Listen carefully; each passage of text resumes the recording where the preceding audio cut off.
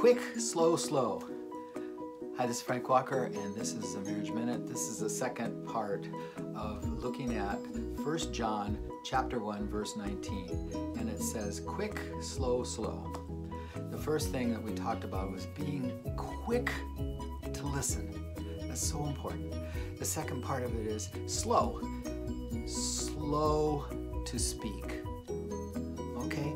Once you've listened and you have understanding and you're understanding what's going on with that person and the things that they're saying, slowly think through what you're going to say. Too often we're the other way, where we don't listen and we're quick to respond and get our little 2 cents in there and jump on it, and it doesn't work. You know it doesn't work. A lot of times we regret what comes out of our mouth. All of a sudden we go, whoa, whoa, whoa, I said that. And guess what? Once it's out, you can't take it back. You can't take it back. So be slow in your speech.